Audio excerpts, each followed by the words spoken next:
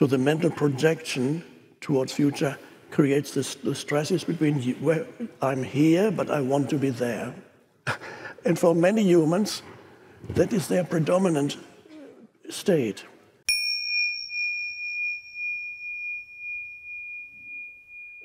So you need to realize most humans have this inbuilt dysfunction. They cannot acknowledge the present moment. Unconsciously, they regard the next moment, whether it's a minute from now, or an hour from now, or 2 years from now, always regard it as more important. Whenever you are impatient, trying to get somewhere, waiting for something impatiently, what's the next thing I have to do? And now I have to do that. And you're pulled in all kinds of directions. What's now? Oh, now I have to do that and that and that. And there's always the pull towards the next thing. That is, I call that sometimes you lose yourself in doing. Doing is necessary, obviously, you need to do, but to lose yourself in continuous doing is a serious dysfunction, but it's so normal that nobody realizes it. So if you lose yourself in the doing, there's always another, and this is how stress arises. Stress is the gap, in the gap between now and later, the projected then, now and then, in that gap arises, the stress arises. So the mental projection towards future creates the stresses between where I'm here, but I want to be there. And for many humans, that is their predominant state. They are here, but they really want to be there, either there in space or time. It's amazing, and even you, awakening beings, may still, sometimes or often, find yourself in that state where you suddenly realize that the whole day you've been stressed about this, that, and that, and that. The world makes so many demands upon you. You need to deal with this and this and this, amplified by the gadgets that we now use, which is an amplification of the dysfunction through this. And you lose yourself in the doing. You become completely uncentered and basically lost. There are many, it happens even to children already at an early age these days. And many children are suffering from attention deficit disorder and so on, which means their mind is being pulled always away from the present moment. So lost in doing. Lost in doing really comes back to lost in thinking. Thinking underlies doing. So you're lost in your thoughts about the world. And then you engage in all kinds of activities propelled by thought that now I need to do this, now I need to do that. So the basic condition still for most humans on the planet, so fundamentally, yes, they are lost in doing, they lose themselves in doing, but basically it means they are lost in their mind, in the movement of thought. What now? You identify then, they identify with every thought that arises, and many thoughts are about future or the past. Not that many thoughts are about the present moment. And if they are about the present moment, then it is an interpretation of the present moment that is completely determined and colored by your past conditioning. So, very interesting to observe in oneself this tendency to deny, devalue, disregard, reduce the present moment to a means to an end. It's always a means to an end, but it's never recognized for what it is in itself.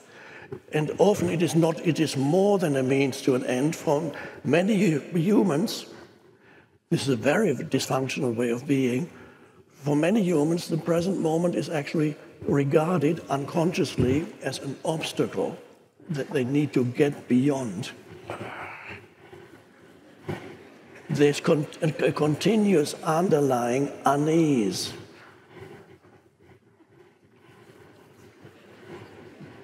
And what's the next thing that's going to go wrong? I know it's going to happen. Lost in the mind, lost in thought. There was an Indian teacher who described the essential human condition as lost in thought. And of course, that's how it is. This movement of thought gives you your sense of identity. Then the unease, the uneasy narrative, the problematic narrative of me and my life. I have to think about this when I wake up in the middle of the night, and I carry this heavy burden of my problematic life. For many humans, their identity is unconsciously regarded as a problem to be solved. I am a problem that I'm looking for a solution to this problem that I am. And of course, then you go to a therapist. Now, if the therapist is good, he might be able to take you beyond that. Depends. If he or she is not good, then you get more deeply entrenched, and 15 years later, you are still undergoing psychoanalysis and find ever deeper layers of complexity in your past, and there's no end to it. So the present moment is devalued, not recognized, regarded either as a means to an end or an obstacle. That is, for many humans, that is their predominant state of mental, emotional state. And as I said, their identity is derived from that. So it's the error lies in identification with thought. Now, the question arises, who or what is it that identifies with thought? If I am not the story that I tell myself about who I am, if I am not ultimately that, then who or what am I? And what is it in me that identifies with the story? What is it that creates this sense of identity that exists mostly in a state of unease, or very often discontent, because it cannot acknowledge the present moment. That is the ego, by the way. That's what we call it, the egoic sense of self. There's a very simple spiritual practice to get you to the realization of who or what it is that identifies. I suggest at this moment that observe yourself internally right now to see if there's any lingering emotion in you, perhaps from earlier today, or an hour ago, or yesterday, or the past 2 years, or the past 10 years. Is there any, and can you feel, for example, is there an irritation somewhere? Is there some kind of anxiety? Is there kind of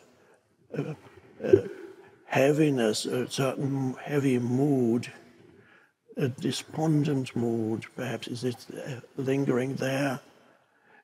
Is there anger, big thing, some residue of anger from what happened earlier?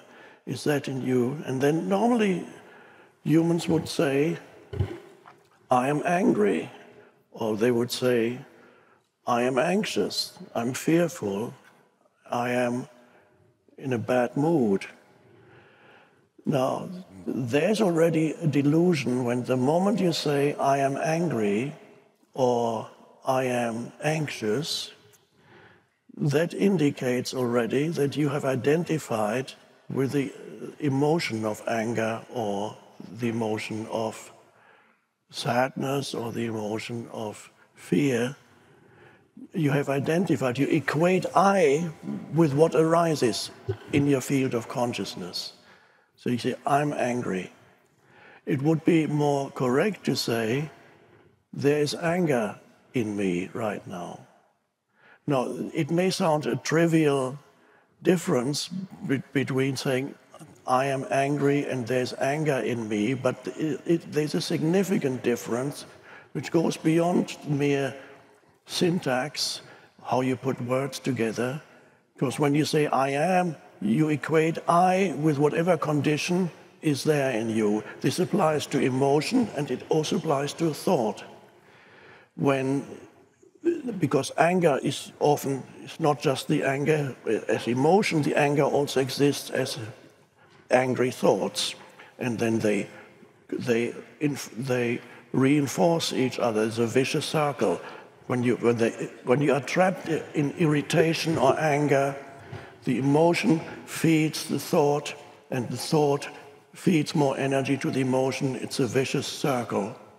And you don't want to get out of it. You might notice when you observe an angry person or a despondent person or an anxious person, they don't really want to be free of the anger. They don't want if you suggest it to an angry person, you can be free, you will not get a pleasant answer.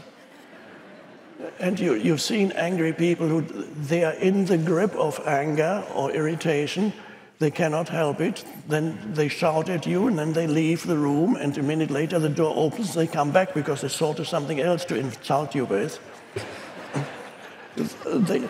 They are in the grip of it. There is complete identification with thought and emotion. They are lost in thought, they are lost in emotion. But who or what is it that is lost? If I'm not the thoughts and the emotion, who or what am I? Okay, I just asked you to just have a look inside yourself and see what it is, if there's anything there that's jarring and doesn't feel good, but it's there. And I'm not saying try to get rid of it, no. Acknowledge the present moment. The present moment is what is, externally or internally.